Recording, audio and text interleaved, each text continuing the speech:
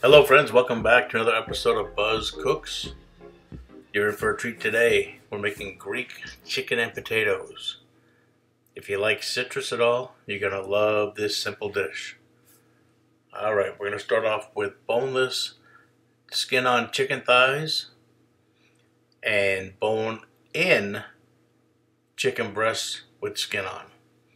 And we're going to rub both sides really good with good olive oil. Make sure the chicken's coated completely.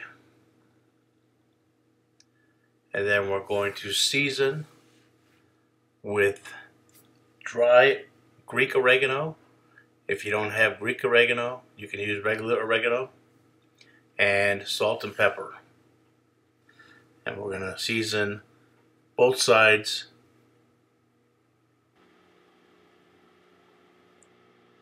And while that's being seasoned, remember to please share, like, and subscribe to the channel. Leave a comment if you like. I really appreciate it. Okay, next we're going to get some fresh lemons and squeeze fresh lemon right over the top of that chicken. Make sure it gets a nice little coating and keep the seeds out.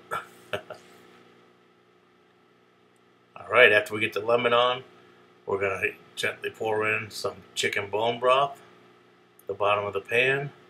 That's going to keep our chicken nice and moist. Then lastly, we're going to take a yellow onion and slice it up, and then we'll put the slices on top of the chicken. Then we're going to put this in our oven at 300 degrees for 2 hours. And while that's starting, we're going to move to our potatoes. I've got 2 yellow potatoes that I peeled. I took a baking dish, I put some fresh lemon juice on the bottom, and then some chicken bone broth as well. Then I'll take those potatoes, we'll cut those in half, and set those into our baking dish.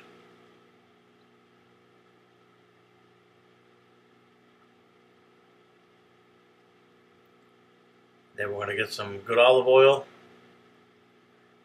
and we're going to rub the outside with good olive oil.